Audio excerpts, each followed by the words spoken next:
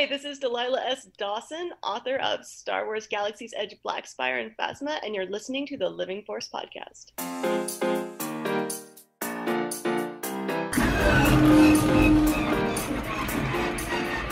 Welcome to the Living Force podcast. Be mindful of the living force, young Padawan. A Utini production. They wanna wonder. Episode 20, A Crash of Fate Roundtable. Shh. Grown-ups are talking. In this episode, the Utini team talks about the latest Star Wars Galaxy Edge novel, A Crash of Fate, plus an update on the Utini bookshelf, and exploring the mystery of Mar. Some moof milker put a compressor on the ignition line. And now, here are your hosts. I have been expecting you. Dr. Corey Helton, Eric Eilerson, and Dr. Charles Henkel. The thing is, I can lift things, but at a certain With your point, mind? the mind is what leaves, I feel like, when you're moving. Like, the body can keep going, but eventually your mind just starts to give up hope and starts to realize this is all you're going to do for the rest of your life, and it starts to kind of, like, needle its way into your brain and say, you're never going to have a home. You're never going to belong. What are you talking about, man? I'm talking about what moving has done with my brain, dude. I'm starting to see some of the effects. Tell that to Country Club. Oh, well, let's hope our audience doesn't. On this week's episode of The Living Force, episode 20. Welcome, 20? everybody. Holy 20. smokes. We're 20 episodes in. That's nuts. We've been doing this for 20 weeks. That's crazy to me. It's almost half a year of weekly episodes. Doesn't feel right? like that. No, but welcome. If you've been with us since the beginning, thank you, because that's super cool that you guys have made us feel like we can kind of add something to your week by just chatting about the Star Wars. And Corey, Charles, man, we put up with each other for at least an hour a week for 20 weeks. Just barely. Just barely holding on. But to fully introduce you guys to our new listeners, potentially, my name is Eric Eilerson. I'm one of your co-hosts, and with me, as I said, are the doctors themselves. Dr. Corey Helton, hello. Hello. And Dr. Charles Henkel, what's up, dude? Hey there. All right, and we are the Living Force podcast. Today, we are going to give you one of our slowly becoming famous roundtable episodes on Galaxy's Edge, A Crash of Fate. But before that happens, we have a little bit of news to get into. And in fun news, guys, I wanted to start us off with something not related to Utini or the Living Force at all, which is maybe the biggest thing that has happened to Star Wars fandom in the last couple of months, which is Mar. Now, if you're listening and you don't know what Mar is, we're recording this on, for full transparency, Monday, September 2nd. So this past weekend, a woman named Mar, who was on Twitter as @VibesWithCisco, which is pretty great, has taken it upon herself to watch the entirety, well, almost the entirety at this point, of the Star Wars saga and live tweet. And it has been some of the most entertaining, incredible live tweets because, dudes, she had never seen these movies before. She didn't know who any of the characters were. She didn't know any of the plot points. She still doesn't really know who the characters are. She still doesn't know. Like, the names that she gives them are like my favorite thing. It's been incredible because it's been this like unifying force in Star Wars fandom of a lot of us in the community seeing this person who's like a unicorn, right? They shouldn't exist. They're lovely and unique. They haven't seen Star Wars before. They don't know any spoilers, and they're old enough to be able to tweet and like have coherent thoughts. Which is crazy to even consider in this day and age. I mean, inside glance, she probably knows who people are, like Luke Skywalker. She knows the name. Darth Vader, Yoda. She probably knows some of those people at least. Breathe Taker and old-ass wrinkly raisin man. to be specific. But yeah, it's just I wanted to address Mara real quick because she has been making our lives with this stuff this weekend. And if you haven't seen her tweets, even if you don't have a Twitter account, head on over to Twitter @VibesWithCisco. In her pinned tweet, she has links to all her threads. It's beautifully well organized, movie by movie. And at this point, she's done episodes 1, 2, 3, 4, 5, 6, 7, and Rogue One. So Solo and Last Jedi are on the table. And, I mean, people are talking about trying to get her to Celebration. She has just been kind of inundated with this community. And it's been really cool because, I mean, there's been some negative voices that naysayed her a bit and blah, blah, blah. They're stupid. Because Screw the vast those majority people. of... Yeah. because the vast majority of us have just been so excited to see this new person kind of jump into this community. And like the official disturbance in the force, man. When somebody when somebody new comes in, that's like what we're all about, man. But isn't that what we all want? Like, don't we just want people to share this with? Like, that's the entire point of this podcast. That's that's the point of fandom. Like, if you're hating on her for enjoying the films that you yourself love, that just doesn't even make any sense. I gotta say, it was pretty cool too to get. Like, there were some folks on Twitter that like tagged us too, or were like, "Hey, get her into the books," and that was like, we've been DMing a little bit this week about possibly making that happen. So, Mar, if you're out there, we would like you to be an official sponsor. Well, Utini would like to be the official sponsor of the Mar of the Mar reading journey, the Mar reading journey. Yeah. So just Mar, we love you. We love what you've been doing, and for everyone else that has been tweeting at her and showing her love, way to represent this community. That's been super, super cool. All right, now to get more selfish about it, because after all, this podcast is about us. Don't kid yourself, Eric. It's only about you. That's right. You know why I start the show. Over on utini.com, we got a few reviews this week, everybody. We got a lot of reviews this week. We got so many reviews this week that we can't even read them all on the show, and that's never happened before, so I feel like that's a milestone to get enough in 1 week that we don't even have enough time to talk about it. That's impressive. Yeah, and specifically those reviews have been reviews on individual books. So if you haven't been to utini.com, every book in the Star Wars universe has its own book profile with all the info about it, with some of our thoughts about it, and you as a listener or as a community member can go and review the book on a 5-star scale and leave a little blurb. And this week we got tons of reviews by some of our best friends. Young Animus left a bunch. Dylan Sasser left 6 reviews on a bunch of various books, including Dark Disciple, Thrawn Trees, and a couple others. So just a huge shout out to that love. And we're going to try to read more of them some weeks where we don't have to get through an entire book in one roundtable sitting. But we just wanted to shout out to you guys and say we saw your reviews. Thank you so much. And if you're listening and you're reading a Star Wars book now, or you got that favorite book you just want to let people know about, head over to utini.com. Add your review to those of Young Animus and Dylan and everyone else, and we'll read them on the show as we can. Now, finally, a couple more things. We got iTunes reviews, which we also love. This is a big review part of our show.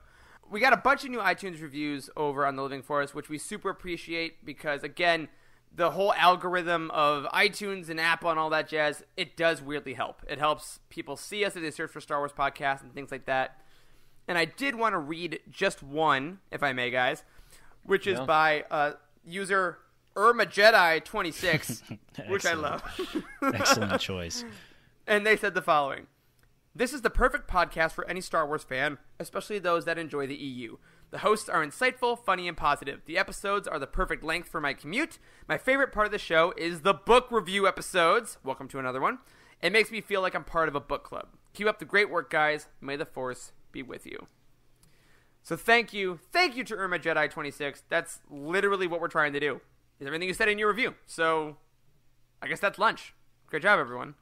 Yep, that's it. Thanks a lot. Thanks a lot, man. It's really great to get feedback like this because, that's why we're doing this in the first place. And I don't know, it makes you feel good. It's cool that strangers on the internet have found us and like what we have to say. When, I don't really think we have that much to say, but I guess someone does. Yeah, which is cool. We all love validation. Why not? All right, last things before we get into this roundtable. It's a more expedited intro because we got a lot to talk about this book. Corey, can you tell us a little bit about something that we're going to be launching at the end of September? Guys, the Utini bookshelf is finally ready for launch. Thunderous applause! Yeah, seriously. So we've been promising that the Utini bookshelf is coming out next month for 8 months. And we're finally here. And I'm super excited. You guys have played with it. It's really fun. It's really expansive. There's lots of different lists now.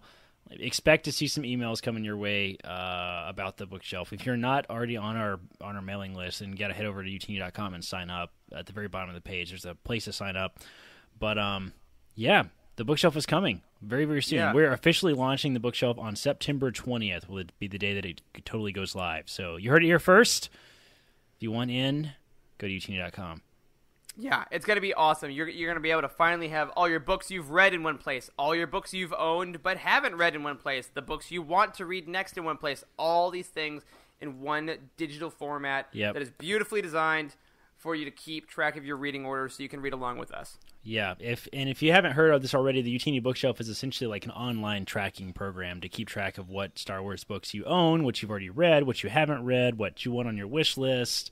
It's a lot of fun, and we had an old version of this on our site like a year ago, and we needed a major update, which we've been working on for like 6 months now, and I'm really pleased, and I hope everybody likes it as much as I do. So get ready, September 20th. September 20th, log on. And a large part of why we've been able to do work like that is thanks to a couple people that support us over on Patreon. And we did get a new patron since our last recording intro. I think it was before last episode, but because of our Delilah Dawson interview, which, guys, by the way, I wasn't on that episode. That was great. Oh, yeah. Well done. I never really got your feedback on that. Yeah, I loved that. She is dope as hell. Yeah. Totally. Yeah, she was a lot of fun. And for full transparency, that interview happened because of Eric. So it did. It's very sad that he was not able to be there. But Eric does all the work on the show. Don't kid yourself. Always happy to set stuff up, and I'm sure it won't be the last time we have her on. But yeah, super solid work on that, guys. And if you haven't heard that interview, one episode back on the feed, Delilah Dawson interview, talks about Blackspire, talks about Phasma, all kinds of cool stuff. But because we didn't do new intros for those episodes, we wanted to say thank you to Adrian Carlson, who's our newest patron.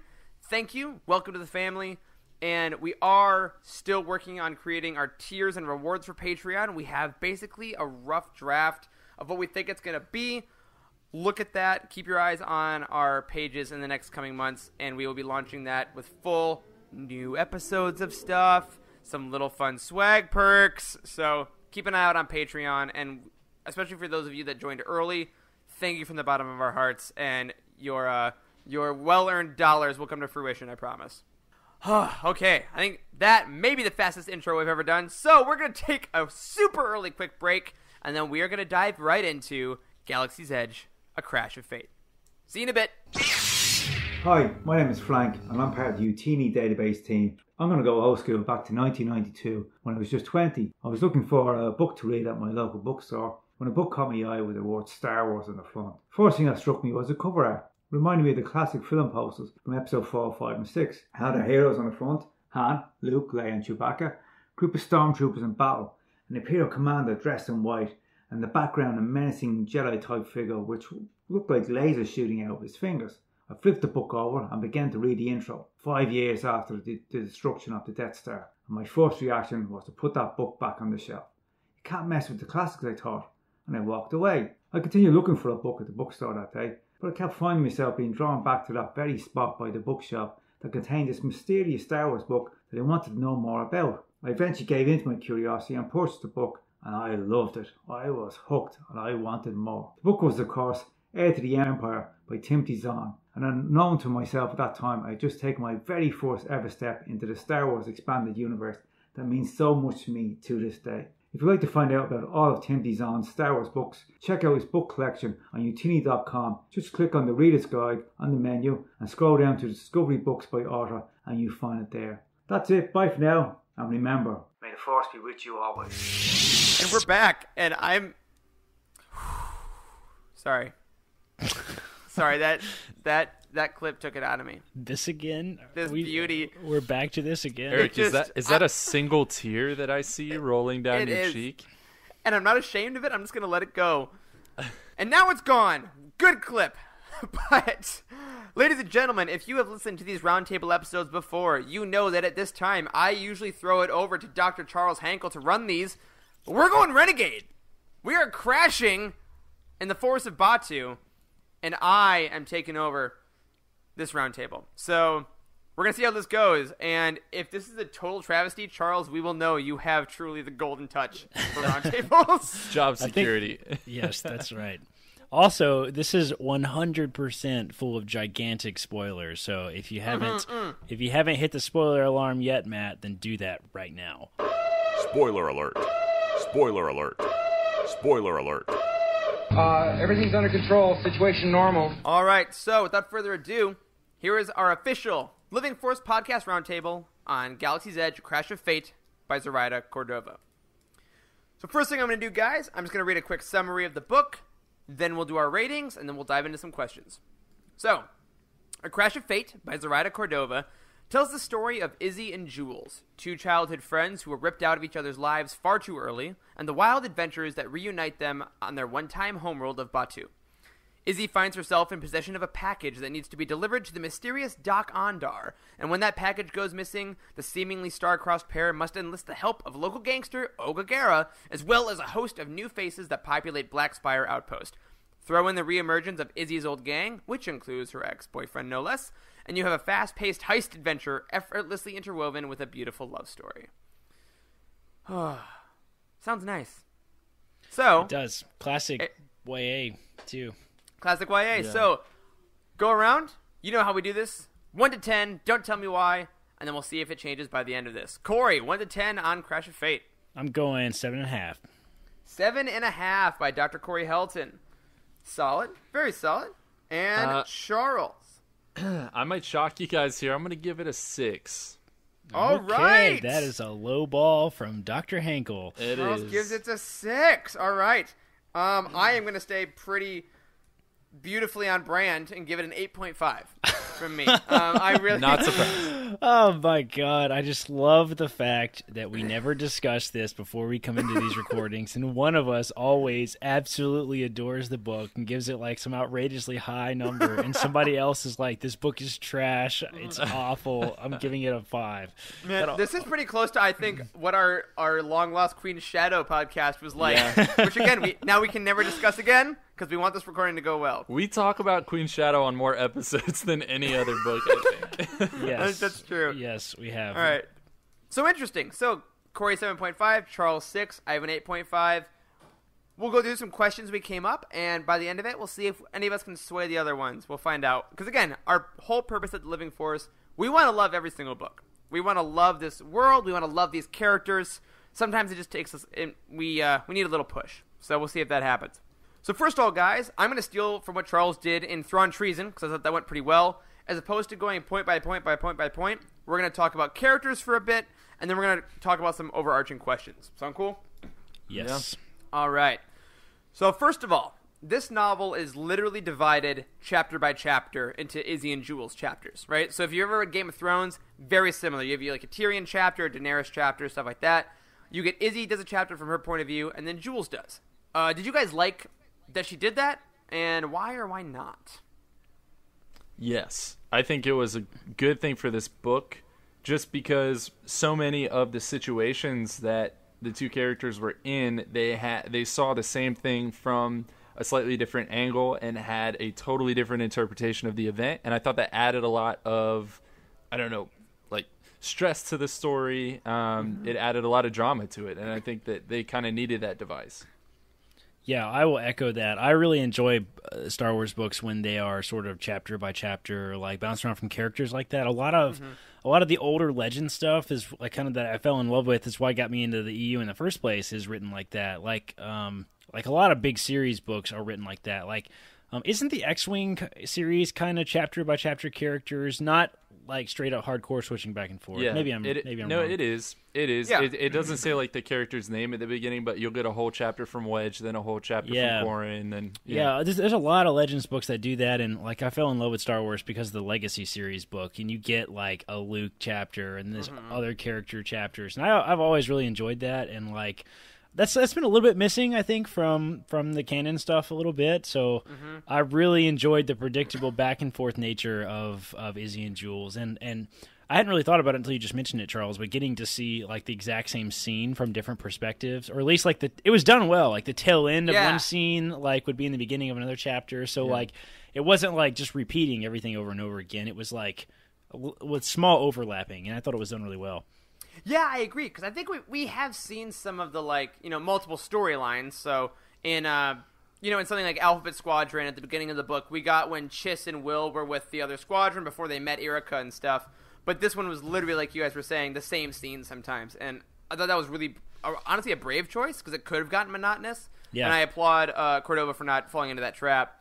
But other than what we like about it, do you think there's any specific reason that she chose to do it that way? Because, like you said, it's pretty unique as far as it's gone out to literally title the chapters like that. Yeah, I don't know. I mean, as far as why she does it, maybe we'll get her on the show and ask her. But I mean, I don't know. I know a lot of young adult books have sort of a predictable format a little bit, so maybe she has a lot of experience. I actually don't know that much about her as an author, so maybe she has some experience doing that, so I don't know. I think that just ultimately it's that you have to read a story about two people essentially falling in love with each other, and to do that, to just bounce back and forth within the same chapter would be pretty jarring, I think. So to break it up character by character, chapter by chapter, I think it just works really well that way. That's a great point. And I like that she gives them both an equal amount of agency in the book. It's not like one of them is always speaking for the feelings of the other, because next chapter you'll find out what they're feeling about it. So that was cool. That's a great point that we got to watch them fall in love with each other, not one of them fall in love with the other and then they just happen to like them as well. Yeah. Awesome. So now we'll get a little more specific on those characters. Isel Garcia, Izzy, is our first person I want to talk about. I want to ask you guys how you would describe her after I read this single quote. It was on page 52, if you're following along in your hymnals. She says, as the years went by, she figured out that it was easier to leave a place when there was no one there who might miss you. And to me, that quote kind of summarized a lot of early Izzy in the book. You know, she comes in as she's coming back home, quote unquote. She lived here for a bit, hopping around planet to planet, doesn't really have any ties, doesn't really have any close community. She wants to get out, do a job, and leave, which is very Star Wars. It's very Han. It's very, all smugglers that we've met. Yes. Do you think that kind of got cemented right at the beginning of the book for you? Yeah, I totally do. Honestly, that's my favorite storytelling device in all of Star Wars is some kid on some garbage trash planet that wants to escape and do a bunch of other cool stuff. That's like guys, that's like my childhood. I'm from flippin' Such's Boondocks, Georgia, okay, like the middle of freaking nowhere, and I was constantly dreaming about being somewhere else. So I love it. I mean, I love that. I mean, that's the story of Luke on Tatooine. That's the story that we got of the main characters in The Lost Stars, which is, as we've talked about over and over on this show, one of our most favorite books in all of Star Wars. And I love it. It works. It's a great formula, and it works really well. And I really enjoyed it. As soon as I realized that was sort of happening, after the first couple chapters, I was pretty into the story. Charles, what do you think about Izzy?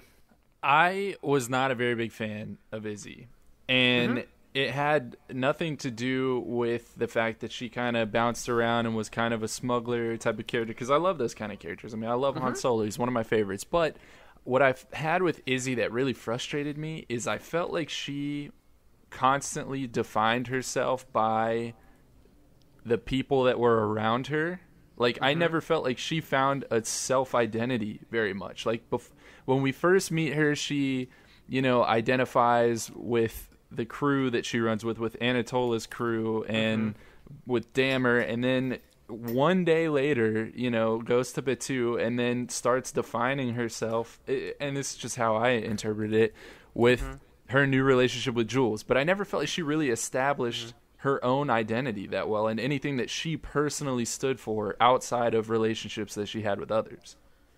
Yeah, I agree with that. I think that's kind of the point. I think that's kind of the point of her character in the first place, though. It's that kind of classic coming of age. I mean, she's only 18 too, so.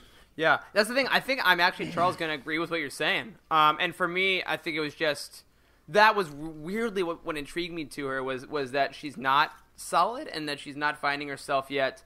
And I mean, yes, so I don't think we mentioned that yet on this podcast. If for some reason you haven't read the book, that's totally cool. Welcome. The entire story takes place in one day on Batuu, which is kind of a huge, unique thing. Holy crap, you're totally right. I've not even realized that. It all takes place in 24 hours. Day. Wow. And I think that by the end of it, Izzy definitely finds more elements of who she wants to be, but she's definitely not fully formed yet. I think she has room to grow. So I found that intriguing, personally, but I can absolutely see how that could feel like a protagonist that you're not necessarily quite on board with. Yeah, I mean, I agree that in some ways it's similar to Luke and whatnot, but like Luke has a cause. You know what I mean? Like, yes, he does define himself a lot by the relationships that he has with other people, but he still has his own specific calling and his own specific cause, and I felt like Izzy lacked that. Yeah, and I think maybe by the end of it, that's what we're kind of seeing her find, is that she thought her calling was to join this gang with Anatola and all them, and that clearly wasn't it. So within this day is the first time in her life that she's like, wait, maybe it's something different, which is what I think the epilogue gets to, which we'll get to obviously way later. Right. Another question for you guys. Why do you think that Cordova chose to introduce us to Izzy and Jules, for that matter, as children in the prologue? Because the prologue of the story takes place when they're like 5 and 6, and they're just climbing some of the spires on Batu.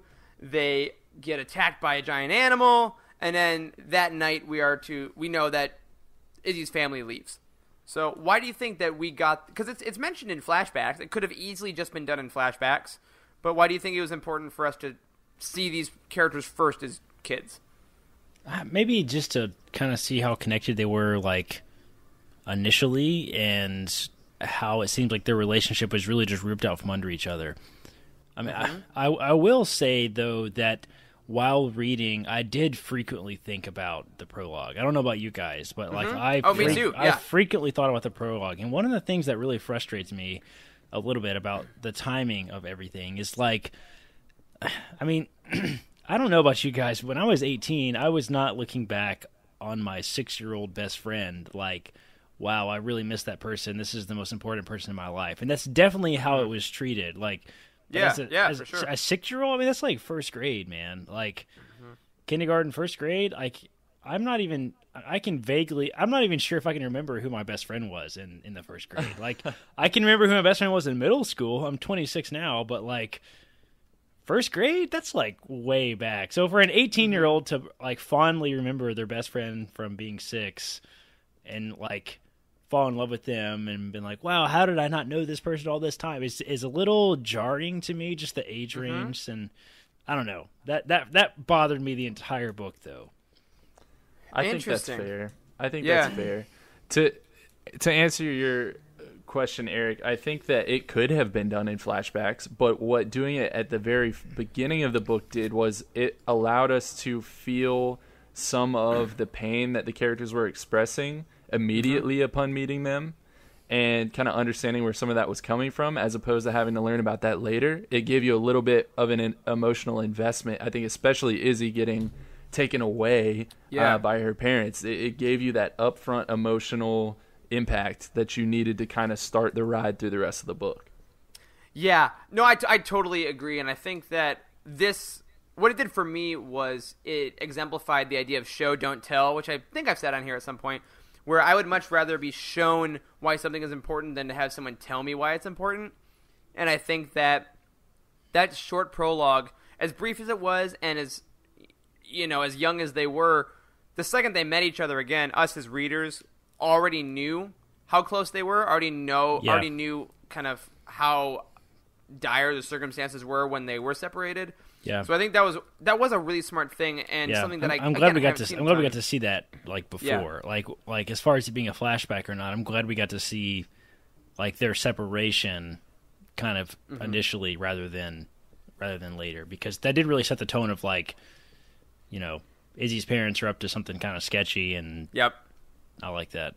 Yeah, absolutely. Now, Izzy obviously evolves out of that kind of horrendous experience of being separated from her friend, losing her parents, all these things. She kind of starts to wall up. And for me, it kind of came to a peak with this little motto that she said. She said it on page 332. She said it a bunch of other times.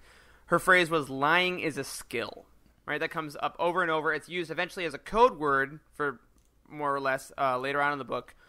But why do you think that she kind of holds that sentence so close to her heart? Or what does that mean to her? Lying is a skill. I think it comes from her mother, is what it's ultimately founded in, because her mother essentially was some kind of spy, right? Like some kind of operative. I don't know exactly still what she was. Shady stuff, yeah. But she essentially like worked for Olga for a while, worked for other people, it seems like, went on these missions of some sort. And And really, Izzy never had any idea about that, and yet she learned a lot of her own characteristics from her mother. And so I think it's just kind of coming from that. Now, as far as like what significance does it have, I really don't know. I really never got the significance of that line.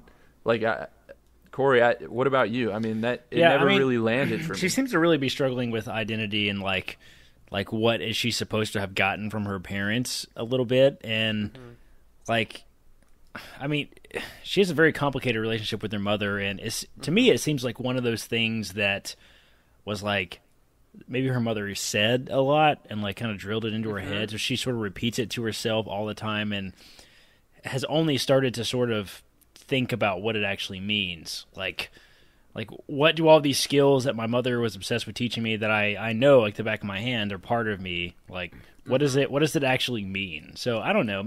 It's sort of like self-reflection a little bit to me. Maybe that's why she says it a lot. But I did notice that it was in there a lot, and it seemed to be sort of like a catchphrase for her, I guess. I mean, it kind of sums up her whole life. Lying is a skill. Exactly. For me, that's exactly what it was. I think that because we mentioned earlier, you know, she doesn't know who she is. She's still finding herself out through this day, through her whole life.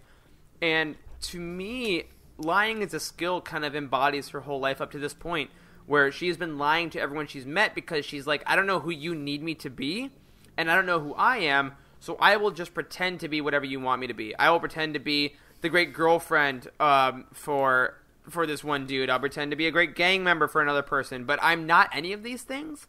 And I think at the end of the day, she was also lying to herself, was saying that I'm lying to myself every single day, saying I want this life.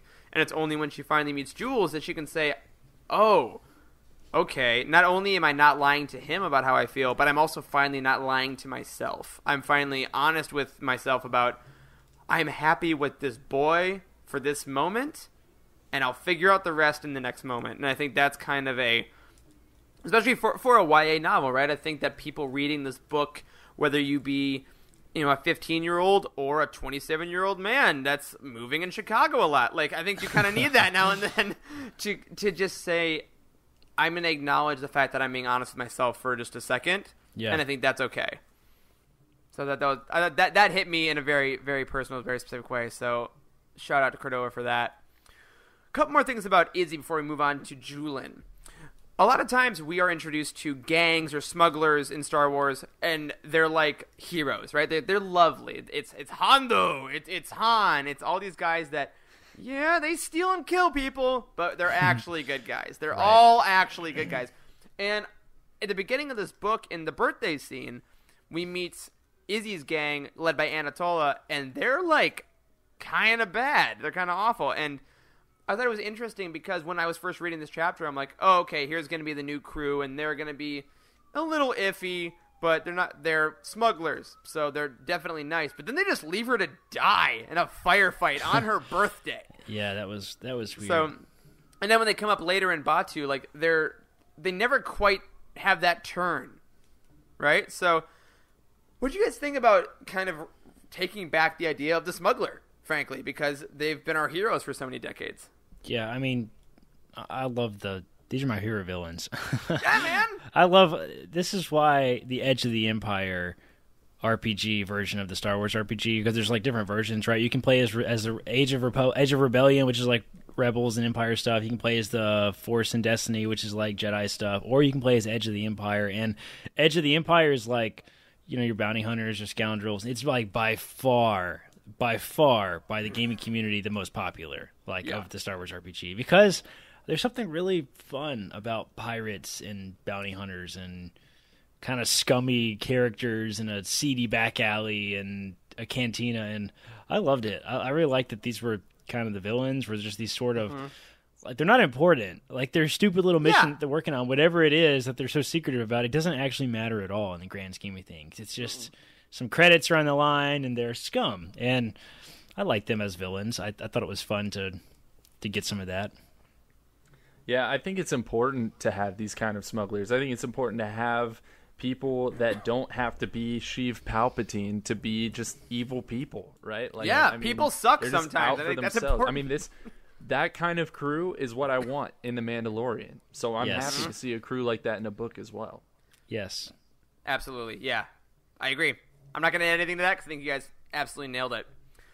Last thing on Izzy, because at the end of the day, this is a romance book, right? And her feelings about Jules are very obvious from the start. We don't really have this big, drawn-out courtship or whatever. Like, we're inside their heads, and we know exactly what they're thinking. Apparently, you know? it takes place in 24 hours. They're madly right? in love by the end. So, yeah. So to be 18 again. That's all I gotta say. To be 18, and that's what I want to hit on, man. Because on page 80, she says, referring to Jules, his brown eyes so dark that looking into them was like falling into a deep sea. And this book is filled with a lot of quotes like that of kind of just the unbridled passion of young love, right? Of this person is now the most important person I've ever met, and I'm not going to be ashamed about that, at least within my own mind, because again, we are privy as readers to be inside their actual consciousness, so we know how deeply they're feeling this love. How did that sit with you guys about having a character who is so instantaneously this passionate about someone else and kind of having a no-holds-bar romance aspect? I mean, it felt realistic, kind of what you were already talking about. I mean, that is how young love tends to start. There's honestly a lot of times, not to offend anybody, there is a large element of lust to it. I mean, and that's kind of how this came across. And, you know, not to say that real things can't grow out of that, and that maybe Izzy and Jules do end up being together forever, and that could have been epilogue part 2. I don't know. Yeah. But I mean, any of us who are older, you know, like the younger people who read these books enjoy them because they can relate to what they're currently living. And anyone who's older that's reading these books, we can relate to it because we remember what it was like. And I mean, that's just realistic. Totally. And it's funny because, I mean, as you get older too, you hear these couples in their 50s and 60s and stuff, the happy ones that get the YouTube videos and everything are like, I still look at her like we're 16. You know, that's the thing that people always say that they're going for is like, I want to feel about my partner the way that I did when she was jumping into my truck after a football game, and we were, you know, we totally. were. So, and I think that's a really fun element of. There's nothing kind of cynical about it. There is saying we haven't seen each other in 15 years or whatever it is, but man, he is so hot, and I am not gonna pretend he's not. You know? Yeah. I mean, I think it's accurate, like for sure. It's definitely accurate. Like, I mean, I remember being 18, and it was so easy to fall in love at 18. So yeah, it's just like this depiction. To answer your question, this depiction of young love, I think it's accurate, but it's like better because they're all carrying guns. Yeah, exactly. The stakes are higher. Yes. So to use this to segue into Julian Rakab, which is the full name of Jules, just a couple questions about him, because a lot of the stuff for Izzy kind of applies to him as well. On this whole young love train, right, I'm going to go to our second question on him. When Izzy comes back, he feels as though he will instantly die for her. All right, the second he sees her again, his whole day has changed, his whole life plan has changed.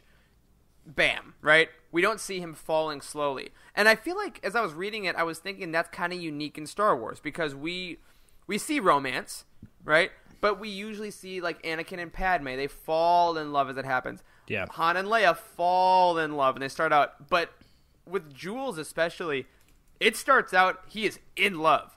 Bam! There is no time for the falling because he knows this is the love of his life automatically. Well, you know, speaking from experience, being from, you know, bumfuck nowhere. Right. It's, you know, Izzy sounds like a babe, and I mean, you know, he's from this backwater planet. He actually talks about in the book how he's got some slim pickings when it comes to, you know, companions and stuff. So I mean, I guess I get it. He fell head over heels. It's like the, you know, most attractive galactic stranger he's ever laid eyes on. So I get it. That's also not a stranger. Like it's got the allure of the stranger while still having the comfort of home. Yes, because you remember what it's like to have a 6-year-old best friend. But, you know. Yeah, and I think there's definitely an element to that. And it's funny because, you know, and I'm going to toot the horn on this for my anti-toxic masculinity thing here, is that we get to see this dude be super open about how much he loves this woman. Like, from the get-go. He's not like, I mean, I guess we'll see what happens. He's like, no, she's the most beautiful sunflower I've ever seen, and I'm going to die for her. And that is it. And I think that's kind of a really beautiful thing to write for, again, a Star Wars book that's going to statistically possibly attract more men than women, depending on the demographic. And to have young men read a story about a man who is not afraid to be so in love and so vulnerable from the start. Yeah, I think in the larger scale, give me a lot of hope for the world. Yeah, I liked Jules. I think a lot better than I did Izzy. In fact, like Jules is definitely my favorite character out of this. I don't know what you guys think, but yeah, I don't know. Doc Ondar is my favorite. Yeah, Doc Ondar, he was great. Ooh, we'll get to him in a second. But yeah, Jules is just so, I don't know, like transparent, I guess. I mean, I really appreciate that he's just like he is. How do I put this? He's like emotionally vulnerable without being like a whiny baby, which is sometimes hard to depict in books in men, because like that's a pretty fine line. Like you can be very emasculine, which is different than just being, connected with your emotional side. Like you can be unmasculine, which is kind of hard to write sometimes, I feel like. Yeah, it's a difficult line, especially in the kind of current culture of we're evolving in how people are. We're evolving in how we see people. And to have a character that is hyper-masculine, I mean, he's a farm worker. Like, he is very manual. He is very strong, but he is also very vulnerable, and not having those contradict each other. Like, he seems very genuine with people and his emotions for them, and how he cares about his friends and people he likes, and how he cares about his sister, and... Yeah, I liked him a lot. He was a great character. Yeah. Yeah, I think kind of what you guys are getting at is he shows strength without being like the aggressive type that you tend to see from like James Bond or, those kind of older films. Like or Han. He shows, Han Solo, He shows, he shows an incredible amount of strength for a lot of reasons that you might historically not relate to being strong. Absolutely. Now, what he does, though, throughout this book, he gives a lot of excuses for never leaving Batuu, right? Everyone says, Jules, why didn't you leave here? Didn't you say you were going to go a couple seasons ago and everything like that? Do you think there's a possibility he was actually waiting for Izzy to come back all these years? Or, this is a leading question because you're going to know what I think, has he accidentally created a life here? Has he, like, kind of stumbled into... Yes. We were aggressively shaking our heads. Yeah, sorry. Visual on that. 6-year-old. They were 6 years old. He couldn't have been waiting for Izzy. That's ridiculous. Yeah, no, I totally agree. He was scared. He was scared to leave, and he used her as a subconscious or conscious excuse. Is the way I look You think at so? You think she was involved at all in that decision-making process? I think he used it as a convenient answer. To maybe to himself, because it didn't sound like he necessarily went around telling everybody, "Hey, I'm waiting for this girl to come back," know. But I think sometimes we fool ourselves. Sometimes we have to pull the wool over our own eyes to convince ourselves that what we're doing is better for us, when really what it is it's more comfortable. And I think that's what he was doing. Yeah, I mean, hey, speaking as someone who is also from like backwoods nowhere, Michigan, like the reason that it took me a lot of years to move to Chicago was I had to find an excuse every year, like, oh no, it's just one reason. Like I'm working too much here. That's why I'm staying. Or I have this friend, and you'll find as many reasons as you need that aren't just acknowledging, hey, I'm really comfortable and I'm kind of scared of the unknown. And I think that Jules needed that extra push to go off into that unknown. And there's also possibly the element of when he was 6 and Izzy left, every day for a week, a month, a year. Like, he went off saying, maybe it's today, maybe it's today, maybe it's today. And maybe that never quite, maybe he stopped checking, but it never quite left him, So there's always that subconscious thing of, oh, right, I always did check if she was coming back. And then she does, and you're like, all right, I was right. But I do agree with you guys, though. I think ultimately he created a safe community of an easy job. No one's really rocking the boat, and he's very comfy. And comfort can be very dangerous, especially in Star Wars. Yes. Now, Charles, you mentioned a specific Ithorian that a few people have met, probably listened to this podcast already, in Galaxy's Edge, who is Doc Ondar, the man himself, who loves his antiquities, who loves his artifacts. He is pretty prevalent in this book. Yeah. We really get our first look at Doc Ondar here, right? As far as the Galaxy's Edge line of books and comics have been going, we get to learn a little bit about Doc. He has a lot of dialogue. He has some scenes. So a couple quick questions about him. Does the Doc list, as it said, which is basically if you screw over Doc, you're on the Doc list in Blackspire Outpost, you will not work for him, and you are basically known as a ne'er-do-well or whatever. Do you guys think that had weight the way it was written? Like, did it feel like something that actually mattered, being on his bad side? A little bit. I mean, I don't know. It was conflicting because he wasn't a gangster. Yeah, no, he's not. He's not Oga. That's true. Yeah, Oga is a gangster, and it makes sense. Just makes perfect sense. You get on the gangster's bad side, you can't do business in town. But Doc is like, who is he? Is he like Is he an underworld trader? Like, what's his gig? Like, I don't really totally understand it, and that makes it hard to answer that question a little bit. Yeah. From my point of view, I think I saw him more as the black market dealer, right? Like, Oga deals with a lot of your normal gangster stuff. Like, you're going to go to her cantina, maybe you need someone taken out, you need, like, some dirty work or whatever done. Whereas Doc is literally like, I can get you the stuff you need, and if you're on my list, you will not have access to any of this stuff. And you won't have, and I will tell people not to trade with you. And I think Doc is, like, old enough that he has some reverence. That, like, him and Oga definitely have a gentleman's agreement about. Yeah, he's like the respected old time shop owner. Of and Oga is like, I will shoot you in the marketplace. Did you guys watch Luke Cage on Netflix? Did you ever watch? First season I did, yeah. Okay, Netflix's Luke Cage, like, there's, like, the local barber that Luke works for. Like, he's, what's his name? I can't remember. Oh, I forget, but that is a great comparison. Yeah, so he's like he's just a well-respected community member. Like, he's an old-timer, like, a lot of people, like, refer to him with some kind of name, like Pa or like Papa or Pops, something like yeah. Pops. Yeah, I think that might have been his name. Was that his name? It might have been. The barbershop was Pops, I think. Yeah, something like that, right? So, like, it's just that person that nobody wants to mess with. So, like, just because they're so well respected and wise and they've been around for everyone, I don't know. I think what you said about Doc versus Oga is very. That's probably the most overwhelming evidence that made me think that the Doc list is not a big deal. The other thing is that in this story, we're told that essentially all the people that work with him are leaving, and the only other person besides Jules that we see that works for him right now is like a 9-year-old kid. I don't remember. What was his name? Pap wow. or Tam? It doesn't matter. It doesn't matter. But, you know, that was like, there were people actively leaving working for him. So, like, do I care if I'm on your list where I can't work for you if there are people that are leaving anyways? You know what he kind of reminded me of in that regard was Varys from Game of Thrones, who had all, like, the little kids that would, like, run the rumors for him, right? Yeah, because he was like, his name is Tap. Thank you. Tap, yeah. But yeah, I felt like Doc was he knew all the rumors, he knows all the information, and he won't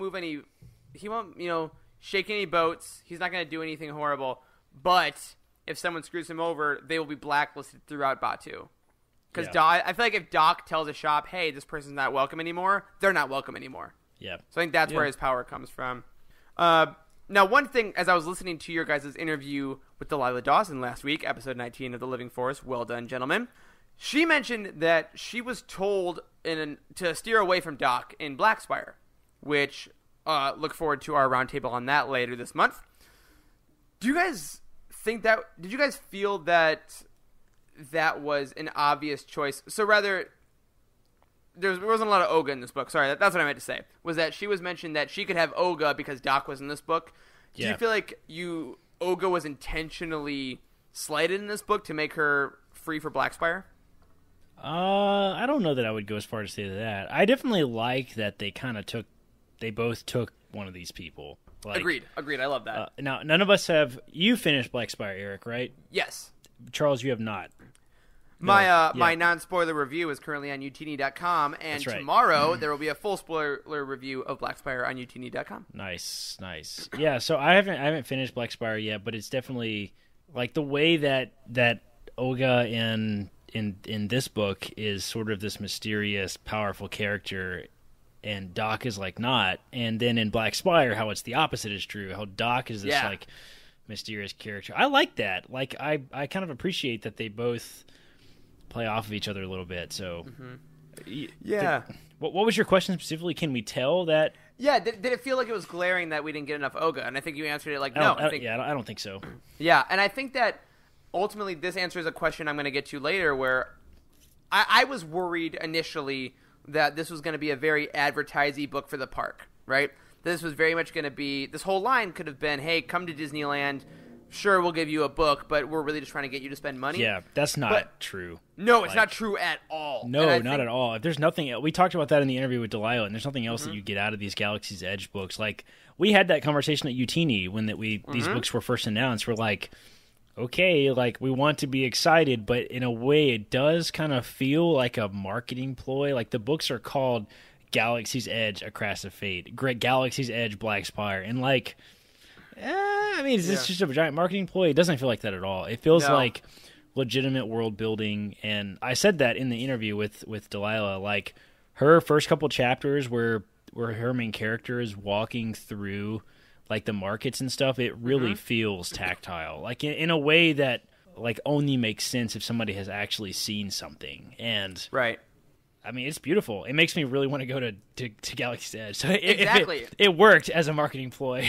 Yeah, and that's the thing is, like, to go back to your point about Doc and Oga, I think that they are both, between this book and Black Spire, individually given so much agency and so much interesting story that they actually built characters out of these things that are like, you know, Doc's an animatronic, but at the park. So we know that.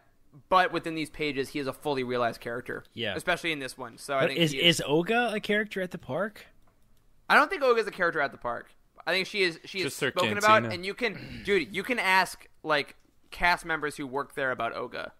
You can talk to all the workers, and they all have individual backstories about their dealings with Oga and Doc and stuff. I can't wait to do that. Like, I wonder how many people have done that already. Like have a lot of super informed people gone to, like, out of the percentage of people that are walking through Galaxy's Edge, how many of them have read all the comics, all the books?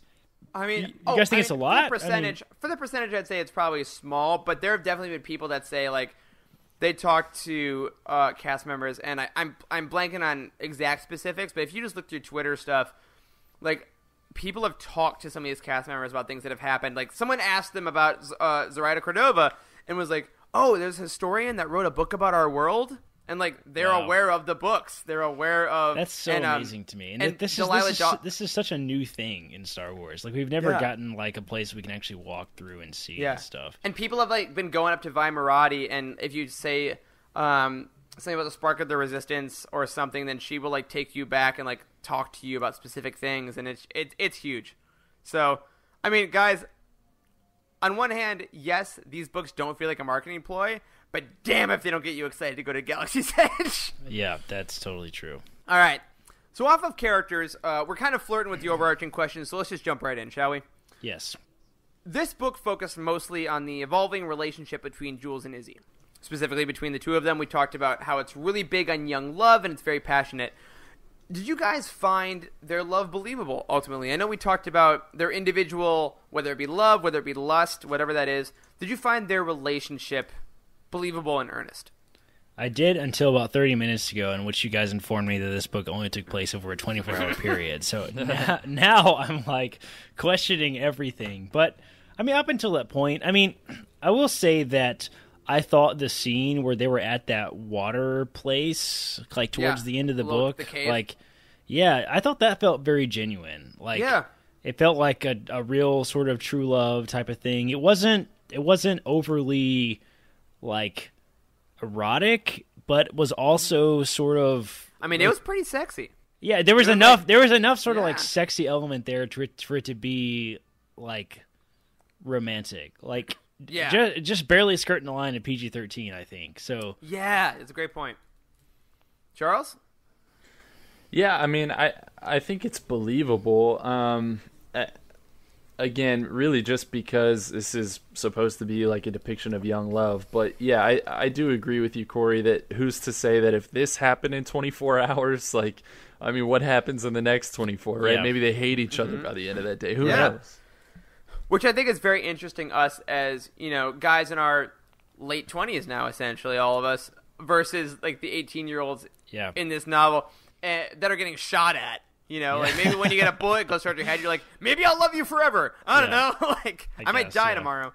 You know, we also probably have a fairly biased perspective too. I mean, I'm married. Charles has been in a long-term relationship for a while. You've had on and off relationships, Eric. I mean, like we're all very stable romantically, so we can look at this and be like, okay. But I thought it was fairly believable, not as believable as Lost Stars, if you want to throw that out there. I do, because that's our next question, boy. So we did mention this earlier. It's inescapable comparing this to Lost Stars, because that wasn't on purpose, by the way. I know. I know I can see the questions, but like I didn't realize that the next question was about Lost Stars. No, it was beautiful. Well done. So you did mention this earlier, and when this first got announced, people were talking about Lost Stars comparisons, because we've only really gotten these two for like canon romance specific stories. Dark Disciple definitely has an element of it, but I think these are the two traditional romance stories, right?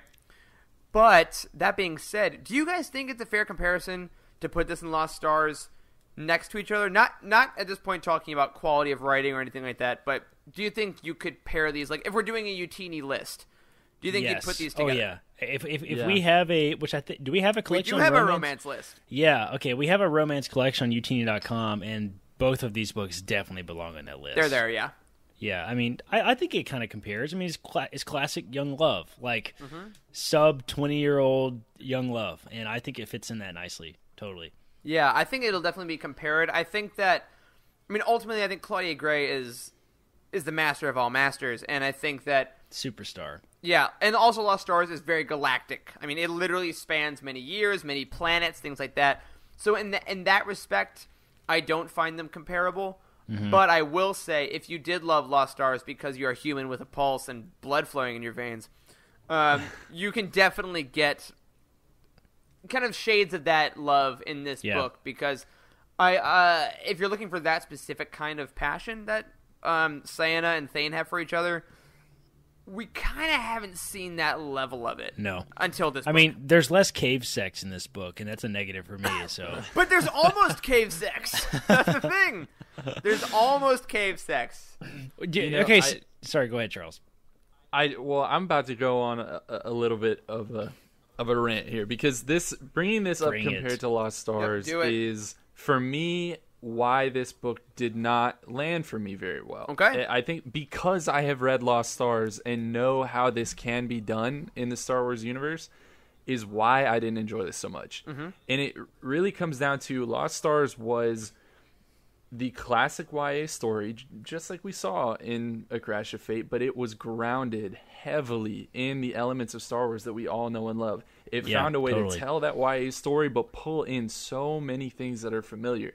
This book, maybe after I've been to Galaxy's Edge and I have laid eyes on Doc Ondar and I've had a drink at Oga's Cantina, maybe then it will feel like it was grounded in Star Wars. But for right now, it felt like it could have been a book set in anything. Like it didn't really have anything to do with anything in Star Wars that I'm familiar with. So this could have been a Star Trek young adult novel. It could have been. Yeah, there's a blue-haired guy. I totally agree with that. I mean, there definitely needed more First Order resistance in here. Like I'm getting into Black Spire now, into the places where like that's becoming more and more apparent. All the First Order stuff, like we don't want to spoil anything about Black Spire, obviously, but there are definitely. I mean, obviously, there's First Order resistance stuff in Black Spire. I mean, Vi is a resistance spy. Okay, it's obviously First Order resistance. So.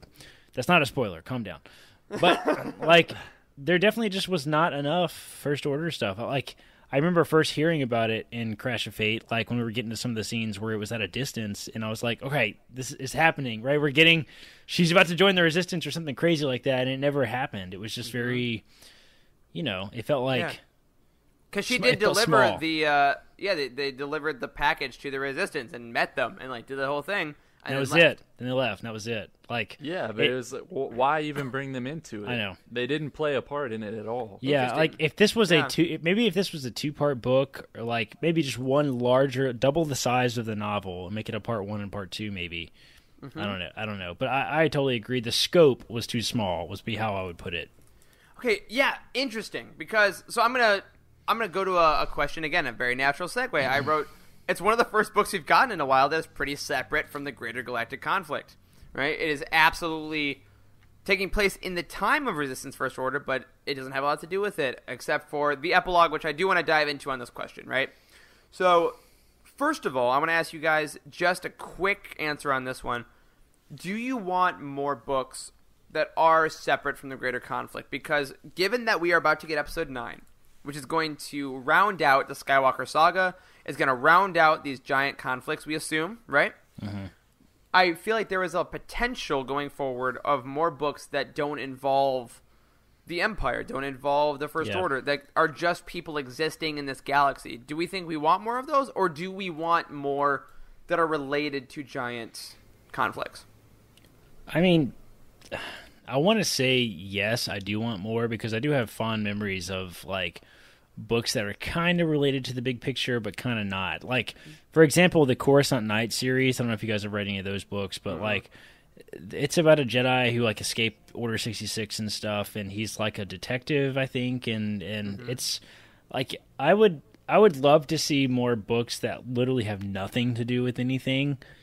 But that's like not the new style. Like the new style is like everything has to be important and be approved by 17 different people. Like Delilah told us. Like, I mean, I don't know. I want new stuff, but maybe it's a balance. Like with so again, listeners, you can't see. Charles has Kenobi very prominently displayed on his bookshelf behind him, which is a book that frankly has nothing to do with anything.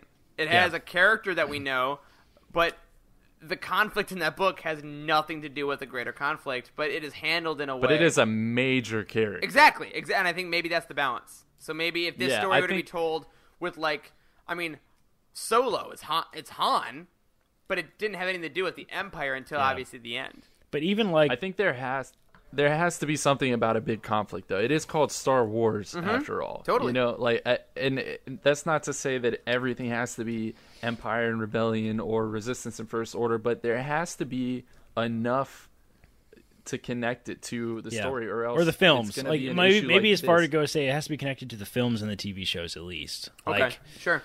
But like even Kenobi, like even though it has nothing to do with, you know, like the Empire, like it is a gigantic gap of time in which we know that Kenobi is in place. But like, and we know the Empire is existing. Maybe a better way to put it is, I mean, he's communing with Qui-Gon and all these things that do connect it to the film. Yeah. Maybe a better way to put it is I would like to see more stuff that has nothing to do with Resistance and First Order that is like totally disconnected from them. Like even Ahsoka, which is you know, about a main character that's not a main character, right?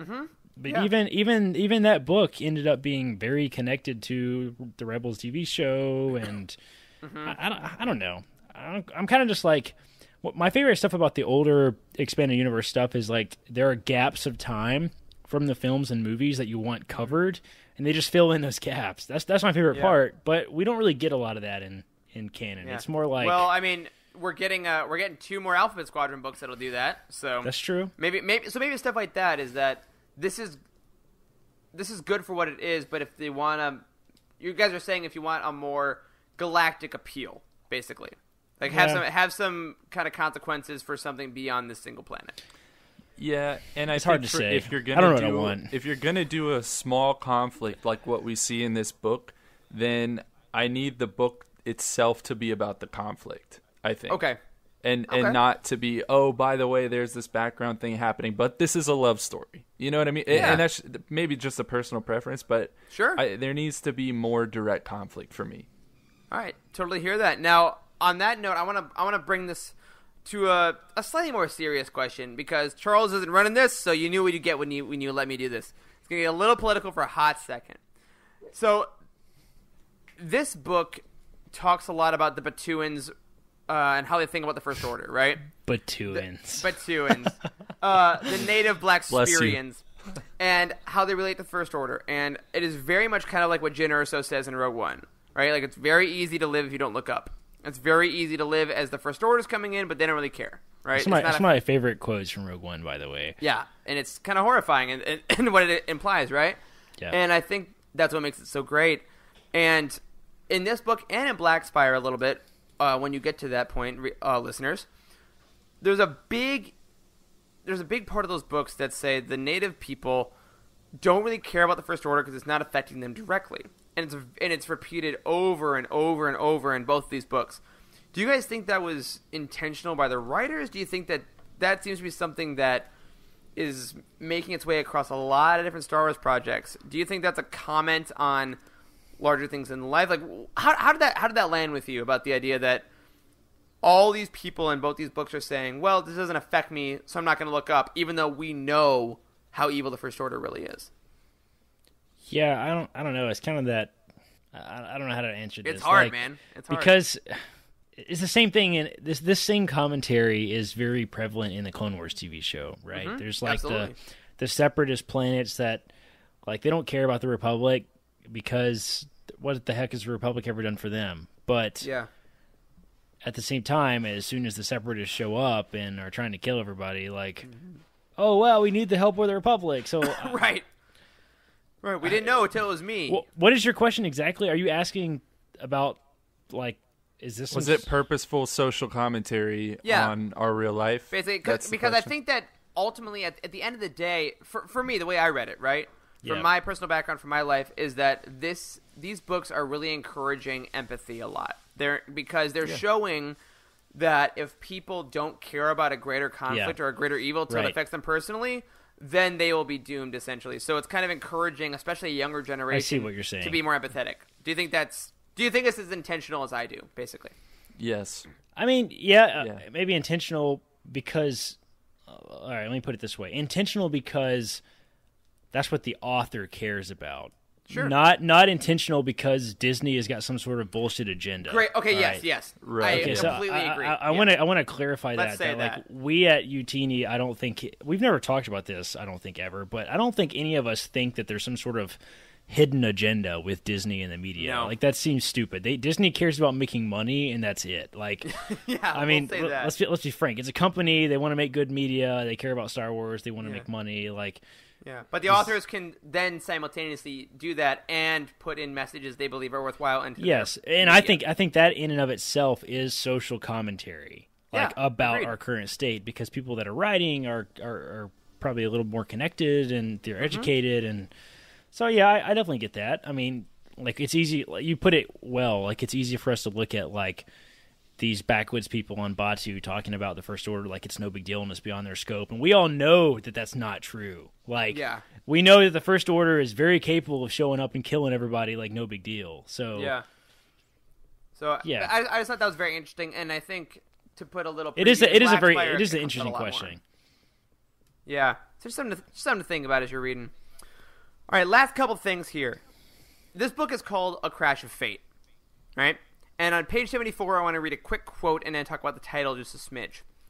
On page 74, they say, "But wasn't coincidence just a version of fate for those who didn't believe in anything?" Which really struck me because nothing's accidental in Star Wars, right? Like, everything is kind of connected. The universe is literally based around a magical force that can connect things. So what I want to ask you guys is, do you believe the fate in A Crash of Fate is the Force? Do you think it was the Force that brought these two together? Do you think that fate means something else? What do you feel about this specific title and how it might relate to the greater mysticism of Star Wars? That's a big question. Yes. That's a big question. Your turn, guys. This is how authors feel when they come on the show and we ask them what their legacy is. Exactly. I think my answer to this is, are fate and the Force the same thing? No, but the Force, one of its byproducts is people's fate, if that makes sense. Ooh, I love that. Okay, because and I'm gonna leave you with the words of Chirrut: "All is as the Force wills it," which speaks towards fate. Think about it. That's one and the same thing. That's good, man. Yeah, I mean, I definitely agree with that. Like, what is the fate in Crash of Fate? It's super hard to answer. Like, I don't really know that There is, and the whole like, does the Force control everything is still a very philosophical question for me. Like, absolutely, yeah, because like it's very similar to like the if you believe in a higher power, which like we rarely talk about our own personal religious beliefs and stuff. But I mean, I do. I believe in a higher power, and it's like I frequently think about the question like what is free will, right? Like, and that's an important question in Star Wars. It's like, does everybody actually have free will from the Force? Like there's that, the quote, like, everything is as the Force wills it. I mean, is it though? Like, is there actually a balance? Like, what power does the Force have over everything is one of my favorite questions to think about in Star Wars, because it's like the question. It's the whole premise of Luke's perspective in The Last Jedi. Yeah, because ultimately, idealistically, the Jedi should just be listening to the Force and acting, whereas the Sith are actively trying to bend the Force to their will, to kind of erase that destiny, to erase that fate. Who's to say if you can even do that? I mean, who knows? You have asked one of the biggest questions in life, just with a Star Wars twist, and it's so hard to answer. Here's my question to fire back at you. What is the crash that they're referring to in A Crash of Fate? Yeah. Oh, to me, I think it's them crashing back into each other's lives, quite metaphorically. It is them. You're a poet, Eric. Yeah, thank you very much. But yeah, it's them crashing back into each other's lives. It's all, I mean, a literal crash. She needed her ship repaired to get off the planet. But what do you think the title means? The Crash of Fate. A fate. What is that? I think for me, it's double, because I do think there is a literal meaning of her crashing on the planet brought her back to this part in her life she would never think about. So it's kind of fated. She would always come back here no matter what she thought she would ever do. It's like how you always try to run away from your hometown, but then sometimes you just end up there. And that's actually where you're supposed to be the whole time. I also think there's a possibility of the metaphorical crash of the two of them being at this crossroads in both of their lives. Jules is, should I stay? Should I go? What am I going to do? Izzy is, do I join gangs and kind of follow my mother's footsteps, or do I go back to where I came from and rediscover my roots? And they crash into each other and kind of alter each other's, tracks of fate, as it were. So yeah, I think it's a cool title, and something that I think a good title makes you think. Yeah. So Thrawn Reason. Thrawn Brisk. All right, 2 more questions, y'all. First of all, the quote gets repeated a lot. Everyone on Batuu is either looking for a new life or running from an old one, which is a great line, I think. Yeah, that's a great line. I hope that is just like printed on a sign somewhere in Arabesh. It should. Oh my God, that'd be cool. Yeah, looking for a new life, running from an old one, which I think honestly can be attributed to any of us when you go to a new city. Like when you guys went to med school, like you're looking for this new chapter in your life. Like, whereas I know some people that have gone to graduate schools that are just trying to escape from not being successful in their current lives. That's a good point. Yeah. Do you guys think? So in this book specifically, do you think that's true? And how does that apply to Izzy and Jules individually? Which one are they? Good question. Yeah, I don't know. Izzy hasn't figured it out yet. Like, I don't think she knows what she's doing. Whether she's trying to escape something or find some new life. I mean, I don't think that Izzy would ever be satisfied becoming some backwoods farmer on. I agree to that. Batuu. I agree. I think they're gone. Personally, to jump ahead, they're leaving Batuu. Yeah, in my opinion.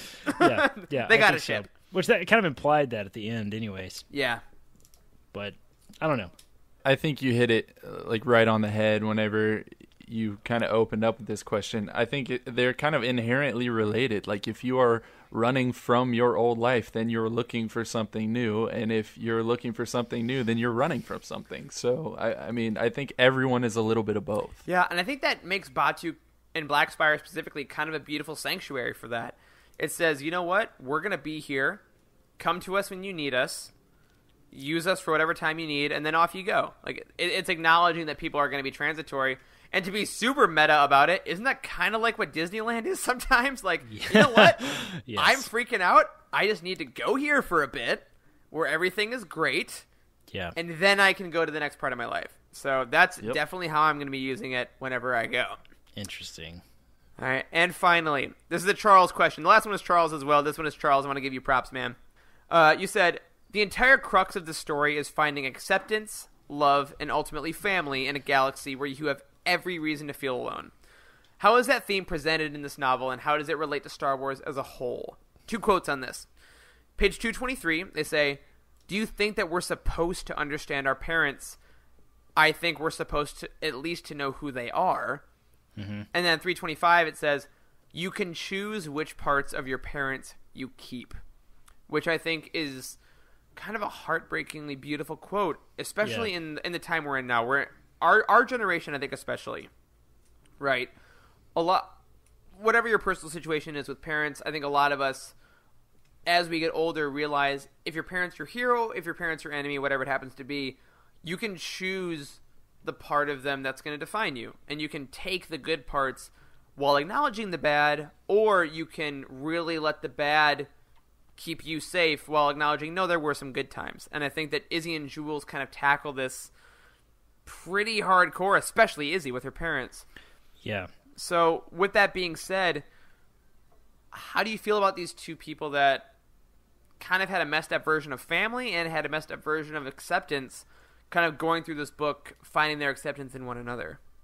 I mean, it's what Star Wars is all about. I am answering kind of how I asked the question, and I understand that. But, I mean, life is messy. Relationships are messy, whoever it's with. But parental relationships especially. I mean, look at how messed up the Luke and Darth Vader relationship There are very few in people in Star Wars in general that have a normal parent relationship. Most people's parents are dead. Yes. Yep.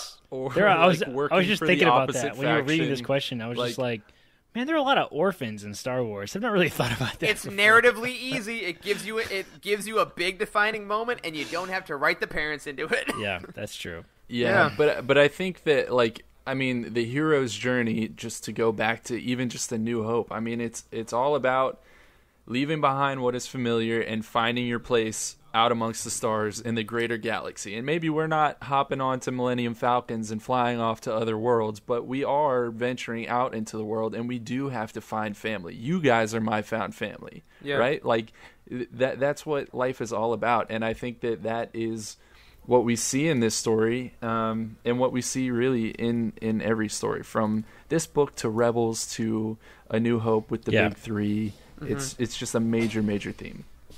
Absolutely. Totally agree. All right, man. Well, I mean, that's all the main questions for this one. So I want to hit a couple Easter eggs, and then I wanted to bring us back around to some final thoughts and some final ratings on this book. But first of all, some Easter eggs in this book.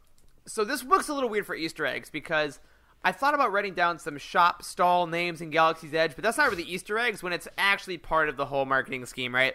So there's a ton of things you can see in the park at Galaxy's Edge. There's drinks you can order, shops, creatures, etc. But there are a couple really cool specific things. Page 43, to start out, Jules talks to his speeder, just like Will Lark from Alphabet Squadron.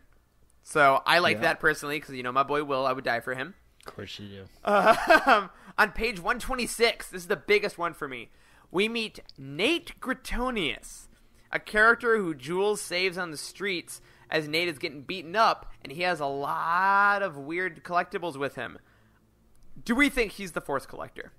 Holy crap. Yes. I think he's the Force Collector. 100%. Do you guys really think so? Holy crap, that's a big thing, man. Because at Comic-Con, they put up the Force Collector cover in the Galaxy's Edge line of books, and I'm like, he meets this random dude who gets a name, and he just happens to have a lot of cool trinkets with him. That kid, he looks like a Nate on the cover. Nate Gritonius. I think it's the Force Collector. Straight up looks like a Nate. Like, if I had to pick a name for him, Nate would be in my top 10. Calling it right now, then. I think it's Force Collector. Eric, I'm impressed. All right, couple other things. Page 259, Izzy mentions living on Gleon Som for a bit, which we love. Homeworld of Kit Fisto and Tobias Beckett. Yeah.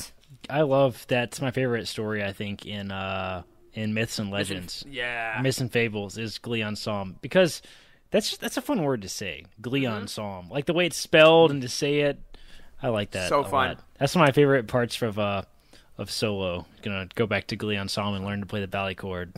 What a great movie. Make Solo 2 happen. Yes. Couple others. Joe Yauza is said to perform at Oga's. He's the singer from the Max Rebo band in Return of the Jedi. Oh my god, that's amazing. Bringing him back. Cookie, the chef at Oga's, was the chef at Maz Kanata's castle in Force Awakens. Yeah, I noticed that. Love it. A couple more. Page 244. A screwdriver is mentioned, which is odd because they're usually hydro spanners, right? Are there screws in Star Wars? There aren't even buttons. Charles, you wrote this and it's bugged you. No, because if you go and look at like costume design, behind the scenes stuff, they actively try to keep buttons out of Star Wars because it's too real world. But they have screws. Yep. Yeah, that has been a major complaint amongst people that are very familiar with Legends about some of the canon authors, is they have used screwdrivers, restrooms, things like that. Yeah, things like that. Mm-hmm. And like, to me, that's a little pedantic. I mean. Yeah. It's arguing semantics, and it's kind of stupid. But I mean, I get it. I guess, like, should she have used hydro spanner instead of screwdriver?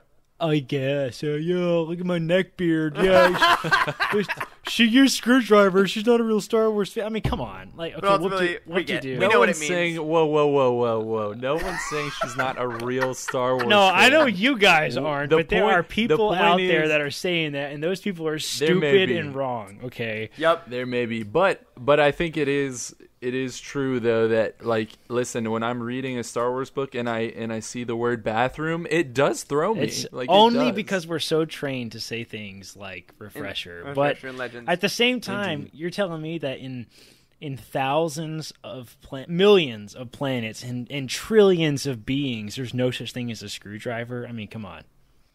Apparently not. Not yet. All right, two more. Page 290. Jules calls Damara Sleemo, which was first hurled by Anakin in Phantom Menace. Love a good Sleemo callback. Yep. And finally, page 325, one of my favorites.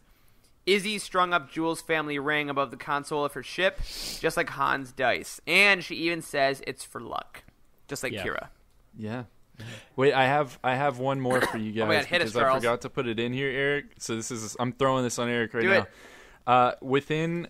I think that I have this theory that Zoraida Cordova was just sitting there watching Empire Strikes Back in the background while she was writing a part of this book, because in like a 4 or 5 page span, we get several names of drinks and like a band and different things, and it is the Fuzzy Tauntaun, the Frozen Wampas, the Bespin Fizz, and then the Carbon Freeze. Literally within like 4 pages. And I was just like, what is going on? Reference another one. Oh my God, dude, when I go to Galaxy's Edge, I want the 4 of those in a shot glass flight in front of me. And I'll just take them all before our live show. It'll be great. Let's go Empire to Strikes Blackout. Yes. That's what that is. Let's go to Galaxy's Edge next year and just get wasted. That'll be successful.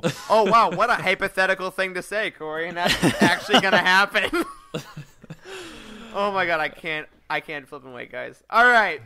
So, all that being said about A Crash of Fate, we talked a lot about the characters. We talked a lot about a lot of things that weren't necessarily involved in the plot, because, again, like I keep saying on these shows, a lot of these canon novels are more character-based than plot-based. So I think that's where the heart of this book lies. I want to go around. Let's get our final, possibly adjusted ratings of this book, if you wish. I'll start. I'm going to stick with my 8.5. Really enjoyed this book. I might go back to it. Let's do reverse. Charles? I will be brief because I think I've made all the points that I want to make. But I will say, if I was rating this as just a young adult novel, 8. Since I am rating it as a Star Wars young adult novel, I'm sticking with my 6. Okay. Corey? Yeah, I don't know. I need to honestly probably do like a real breakdown of like my score to give you like an honest, solid, objective answer. But I mean, I think 7.5 is still pretty fair. Yeah. Like, I mean, I have to look at the other books that are in my head, like in the ranges above and below. Like, so is it, 8s and 9s or Tarkins and Lost Stars? Like, is it in the same category of those books? No, like I don't think so. But like, is it bad? Like, Heir to the Jedi bad? No. Right. So, so I mean, 7.5 I think is pretty fair still. I mean, I always welcome more romance in Star Wars just because there's not a lot of it, and that's like a super popular genre. And we have the Reylo community on Twitter is like super big, and like I don't know, that's an important part of Star Wars. So bring on the romance, and I'm happy to see that. So even if the stuff we get is like not like 9, 10 out of 10 quality, and bring it on. Like, I enjoyed reading this book. Like, I finished it in maybe 3 or 4 sittings, so I definitely think I enjoyed it. Like, it is a super fast read. It was a fast read, and I enjoyed it. Like, I enjoyed the Galaxy's Edge sort of tie-ins. I enjoyed getting to see the stuff, like, in my head that I'm going to walk around in one day, and I liked it. I liked it okay. All right, and just to let you guys know, on Utini.com, our group consensus score is currently sitting at, and this will be the final, I assume, because it's been a bit, a 7.9 as far as everyone goes. Okay. So, I haven't rated it yet. Okay. I haven't either. Well, everyone else rated it with me, so we'll see what those two guys do. And hey, if you loved this book or didn't love this book, add your community rating to the official book profile of Galaxy's Edge, A Crash of Fate, and let us know what you thought. That's another one, guys. We did it. We did a one-show roundtable. We said we were gonna. We did. I mean, given it is like 50% longer than any other episode we normally do. Exactly. So I don't know if it's fair to say that we had one episode or like, 2 really short half episodes. But... Yeah. Well, we'll see what this happens with Black Spire. I'm going to say right now we're probably going to go back to our 2-episode format. I think so. I mean, it's a longer novel. And it's important. And Delilah Dawson is quickly becoming kind of a superhero. So yeah, so get ready for that. We have another interview coming out soon with some cool mystery guests. We have some great more episodes kind of in the pipeline. Man, it is a great time to be a Star Wars podcast. I'll tell you what. It is such a great time to be a Star Wars podcast. And I got to say, guys, like, I feel really blessed and thankful that we've had as much like success with getting people as we have. And like, I mean, I know that Utini is a little more connected because we've been around for a little bit longer than the podcast has, but like getting folks like Delilah that are come on to the show and are willing to talk to us is, I mean, it makes me feel like really important, and that's not true at all. No, but I hear you saying it's a cool fun. feeling. Yeah, it is really fun, and it feels like we're getting somewhere. And like, I just feel really thankful that we have like as many fans and as many people that are willing to help us and talk to us and stuff. And it's been a great 20 weeks, and I can't wait to see what episode 120 looks like. 100%. And between now and then, we'll do our podcast from Celebration. We'll do our episode 9 reactions. We have so much going on. And to all you listeners, thank you, because without you, we wouldn't have made it 20 episodes. We wouldn't be making it the next 100. So thank you for listening. Thank you for tweeting out your support. And like, anytime we see something on Twitter, we always share it with each other in our Slack channel because we're like, this is so cool. We're so excited that people are talking about us and reviewing on the site. And it really means a ton because, again, like Corey has said many times, he started Utini because we were pretty sure we're the only people reading Star Wars books, and man, is that not true. Not at all. So thank you all for your support, and we hope you liked Crash of Fate, and please, again, let us know. But on that, my friends, that'll do it for another week's episode of The Living Force. If you are a new listener, don't forget to subscribe to this show, please, wherever you get your podcasts, and tune in every week to hear us at Utini talk about the Star Wars Expanded Universe. Please leave a review on iTunes, thank you to those who already have, to help people find us, and head over to Utini.com for reviews, articles, and comprehensive book profiles on every single story in the Star Wars galaxy. If you're looking to buy some books and want to help support the show, look up your book on Utini, click the Amazon link on the profile, and we'll get a few cents to help keep the lights on. If you'd like to help us out more directly, find us on patreon.com/Utini, where you can join our amazing patrons. Thank you to Dylan Sasser, Adam Dyson, Timothy Dunlap, Rural Farm Boy, and Adrian Carlson. If you want your thoughts on the show, email us at livingforcepod@utini.com, tweet at us at livingforcepod, or join our Utini Discord community by going to utini.com/discord. You can find us personally on Twitter at Eric Eilerson, Corey's at DocStarWarsMD, Charles is at C. Henkel. A special thank you, as always, to Matt Davenport, our amazing editor, Freddie, our producer, and Wes, our community manager. Thanks to Corey and Charles for podcasting with me, and as always, may the Force be with you. There is no hatred. There is joy. There is no division. There is union. There is no apathy. There is passion. There is no gatekeeping. There is community. This is the Utini Star Wars Fan Code. Embrace it, live by it, and above all, trust in the Living Force. That's all for this week. Join our community and surround yourself with like-minded fans by visiting us online at utini.com. Until next time, may the Force be with you.